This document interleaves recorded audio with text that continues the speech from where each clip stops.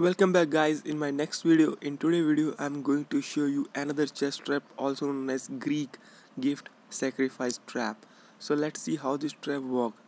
So the moves of the game are like this: e4, e6 called as French defense, then d4, normal variation, d5, knight c3 also called as Paulson variation, then knight f6, e5, knight fd7, knight f3, bishop b4, bishop d3, black castle. So actually this is the mistake of the black has not to castle from here, because now you are going to sacrifice your bishop. So next move is bishop h7. Now check bishop h7, giving check to the king, and the most obvious move of the black will be to capture the to capture the bishop at h7. So this is the blunder of the black, because now you will go for n g5 check.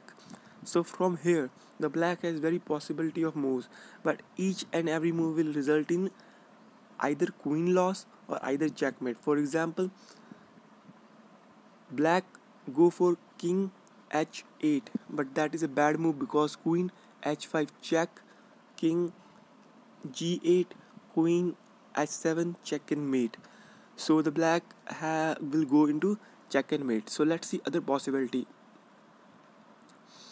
The other possibility is that black go for h6, but that is also not a good move, because the next move of the white will be nf7 check. And now you can see that the rook cannot capture the knight, because king is also checked by the bishop at c1. So the king will move to any place, but that will result in loss of the queen. So again this will result in the loss of the queen. So let's come back and see what are the other possibility.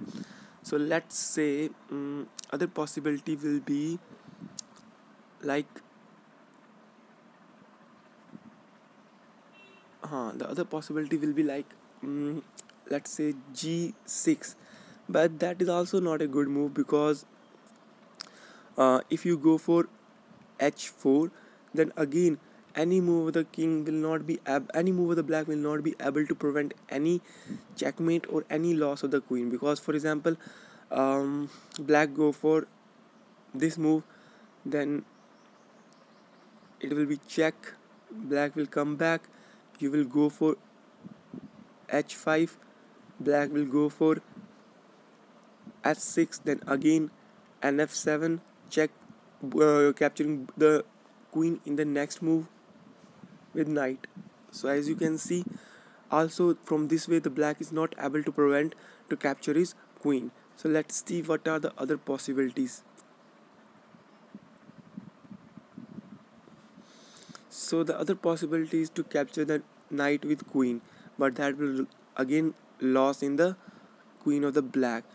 So guys, I think I have captured all the aspect of the game from here. As you can see that it is not possible for black to protect itself from checkmate or either queen loss after capturing the bishop at h7 by the king.